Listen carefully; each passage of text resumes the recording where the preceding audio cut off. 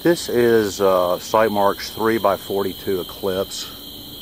Hopefully I've got the focus about right. It's a little hard to adjust out, but I think it's pretty close. Again, you can tell from the field of view from the one I just took off, which was the 2, that there is a smaller field of view, but it potentially at the far end is a little bit tighter. And as we swing around into the surrounding woods, again, good light. And now I'm going to turn on the built-in illuminator that is on the product.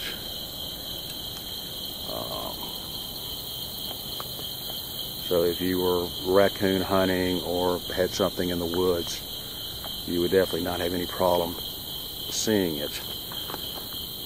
And then as you get back out in the open field, it's not as useful. And again, we'll pan to the left as well. Actually go. I've got it focused. The nice thing about these is they have an adjustable focus on them, and I've got it focused more for the distance. So when I'm up close, it's blurry. Hopefully it's still in pretty sharp focus looking down through there. Again, if you were hunting with it, you would introduce the laser once again, and that would once again be your aiming point, 37, 74, 100 and something yards on down. And people often ask how far it can see. I don't know how far that laser is. It's down easily probably 150 yards or more. The question comes down to more, how far can you see behind it? It's not that you can't see it, it's what's behind it, a cow or a deer or something, a house. So this is the 3x42.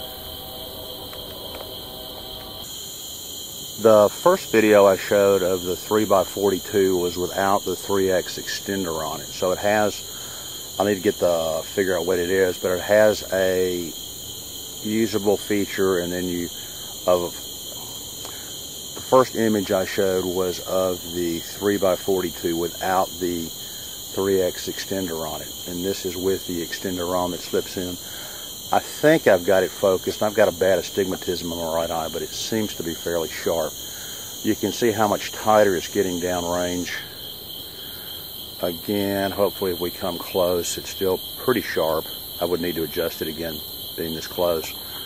And then as we get over into the trees where it's dark because we have more magnification, the more power you have, the darker it gets because of the loss of light.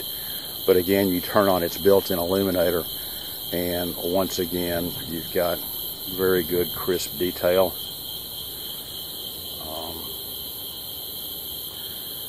As we pan back across,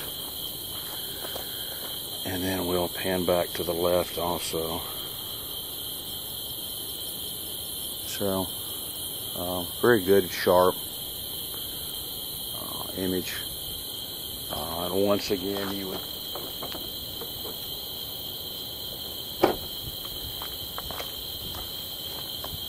introduce your laser into it, and there it is. See which telephone pole that is. That's the 2nd, 3rd, 4th, 5th, 6th. So 180, maybe 200 yards.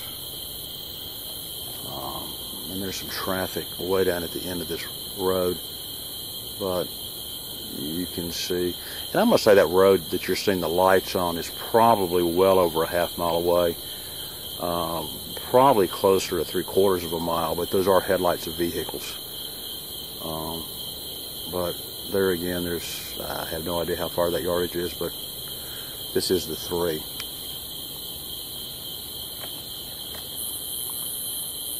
This is the Sightmark 4x50, and I'm not sure I've got it focused exactly.